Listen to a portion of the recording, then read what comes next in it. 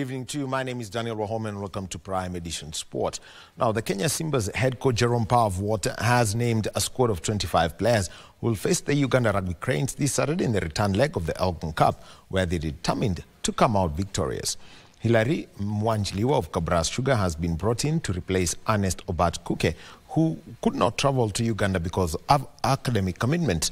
Teddy Akala of Kabras Sugar and Belda Dogeta of Menengai Oilers, who missed out during the first leg, have been added to the travelling team.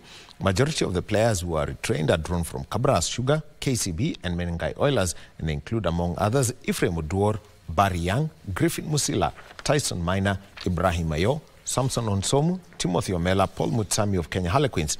The Simbas, who arrived in Kampala this morning, beat the Uganda Cranes 27-25 in the first leg of the Elgon Cup at the RFEA grounds last weekend, and will be looking forward to retain the prestigious trophy this Saturday at King's Park in Kampala, Uganda.